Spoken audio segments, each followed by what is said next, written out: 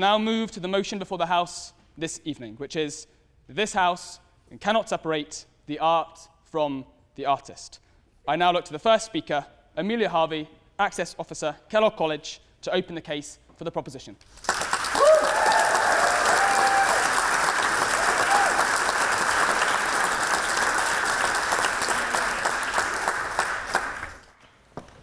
Good evening, everyone, and thank you, Mr. President, for allowing me the opportunity to speak in a debate that is not only relevant in the media, but of such high personal importance to me.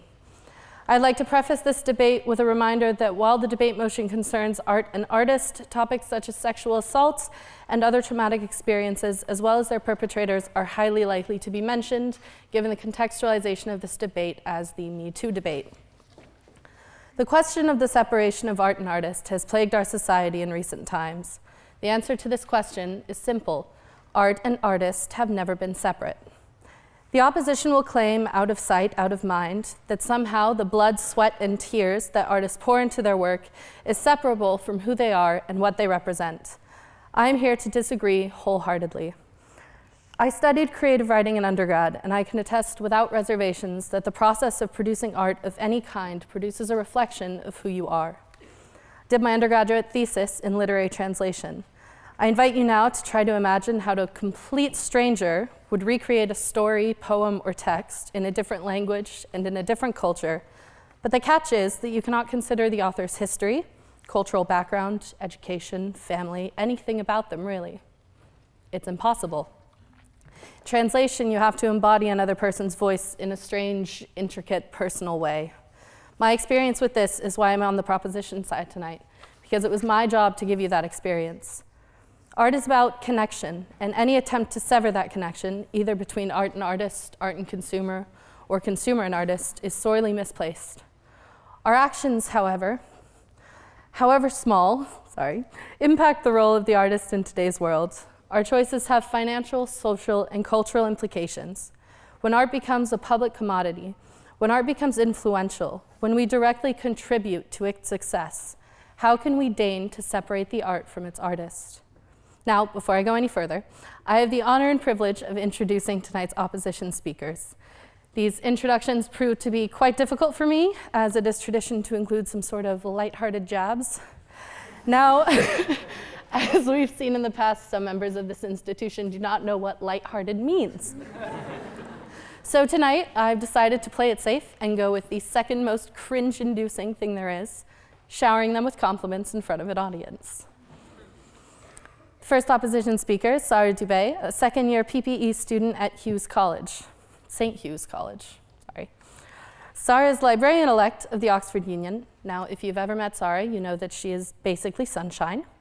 I met Sarah over the VAC, so I know from the start that she is extremely hardworking and caring.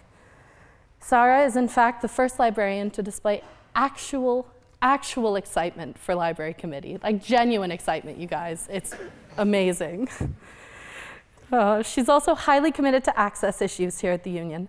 Just last term, Sarah wanted to implement polling stations at St. Hughes outside of the Union to increase access to votes.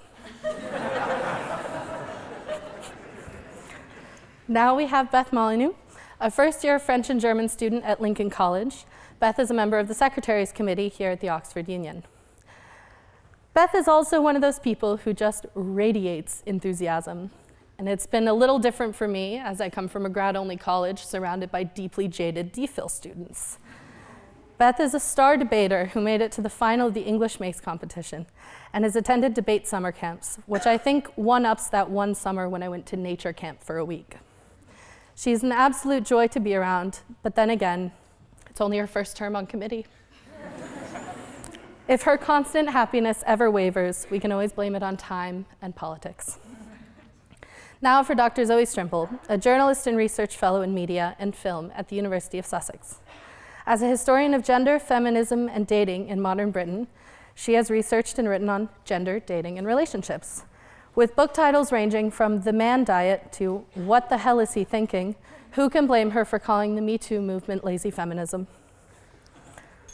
Dr. Strimple is a very talented writer who is sure to provide an interesting perspective for tonight's debate, and I look forward to hearing what she has to say. Mr. President, these are your guests, and they are most welcome.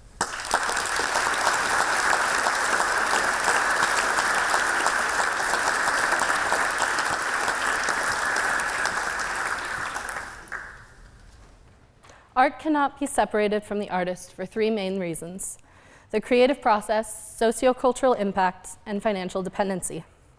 All creative minds in the room know what creating a piece of work is like.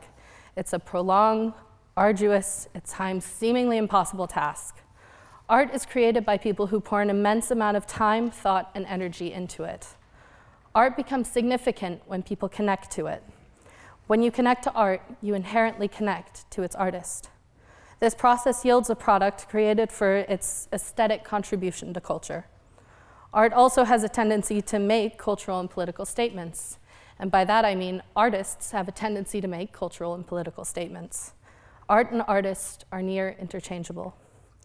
While it is admittedly difficult to take down those who are now considered pillars of culture from the past, such as William Golding, Richard Wagner, and Pablo Picasso, we are in a position of moral duty to take these wrongdoings into account and modify the way we teach them and their work.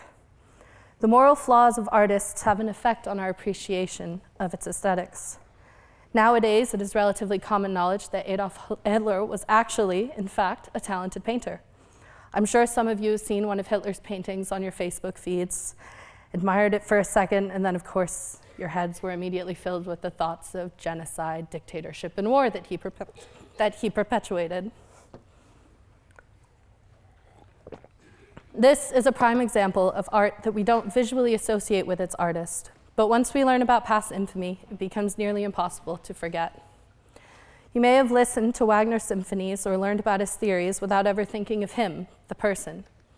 These contributions to culture have been solidified due to time and a lack of public scrutiny. But in today's day and age, we have no claims of ignorance left to hide behind. Take William Golding as another example, the author of Lord of the Flies, a staple in high school curriculum in the United States that won him a Nobel Prize in 1954. In addition to Lord of the Flies, Golding wrote an unpublished memoir for his wife entitled Men and Women that detailed his attempted sexual assault of a 15-year-old girl. This information would have never surfaced were it not for a professor at this very university. This information now public, how well can it possibly sit in your minds to know that this author is continuously supported by educational systems, has been recognized with a Nobel Prize, and passed down from generation to generation as an icon in literature? We have a moral obligation to recognize these wrongdoings for what they are, reflected in his art. Richard Wagner, a renowned composer and proclaimed pioneer in his field, was a vehement anti-Semite and adulterer.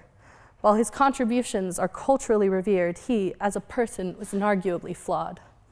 Richard Wagner is not our contemporary, so how do we negotiate his moral flaws with his famed works? The answer is, broadly speaking, that we cannot financially affect him, but we can educate about him to people with a critical lens. It must be acknowledged now more than ever, because his work is a product of his existence and his actions. In modern days, we cannot shy away from accusations, trials, and skeletons in closets when they become ubiquitous in the media. We, the consumers, can have a momentous impact and can no longer claim ignorance to what is constantly in plain sight. The Me Too movement has illustrated this lack of separation between art and artist clear as day. Hashtags have become a powerful tool in determining what our society, businesses, and media outlets pay attention to. Now more than ever, separation does not exist between the public and the artist either. When I think of R. Kelly, I think of his trial, every testimony that I've ever come across in the news. These pop into my head whenever I hear Remix for Ignition, before subsequently clicking next. I'm not alone in this. There is an entire hashtag Mute R. Kelly campaign. This art has been completely tainted by the artist's actions. We now have access to a plethora of information through the internet, books, and globalization. Individuals are now publicly part of a collective whole. It has become much harder to claim ignorance of an artist's wrongdoings when it pops up on every screen, covers every newspaper, and fills up small talk with those people at parties who like to get political. We are granted the privilege of a constant influx of information. The media spread the news of the allegations against Kevin Spacey in mere hours. His lawyer left, his PR firm left, and his career came to a halt. How, with all of this, can one still think that art and artists are separate? These consequences are not exclusive to celebrities. The Me Too movement was named the third most powerful influence in the art world by Art Review this past November, who claimed that, and I quote, #MeToo changed the prevailing climate in which curators are appointed, prizes awarded, and exhibitions framed. Artists with allegations of sexual assault have been turned away from gallery after gallery. And artists cannot possibly be separate from their art if their financial and cultural success are dependent upon it. Consumers in the art world, like any other consumers, have recognized this and taken action. It is not only the nature of the creative process, but the nature of the rewards that we consumers can either give or withhold. We've all heard the trope of the struggling artist, the one who sacrifices material things and stable income for the sake of their art. This creates an inherent financial relationship that ends up being determined by us, the consumers, sharing artwork on social media, recommending a song to a friend, going to see a movie or an exhibition. When an artist's morals come into question, we, the consumers, also face a dilemma. Do we go? Do we not go?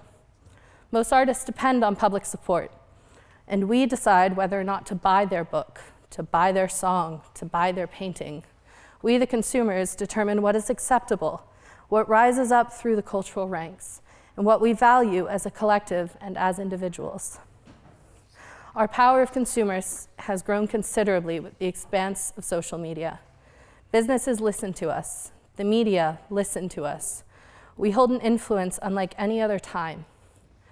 A hashtag has become more than a trend. It is a tool, and we need to use it.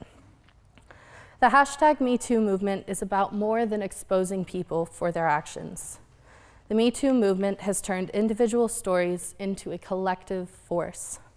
It has created a platform for art and artists to be evaluated as one, and it has allowed for a sense of solidarity.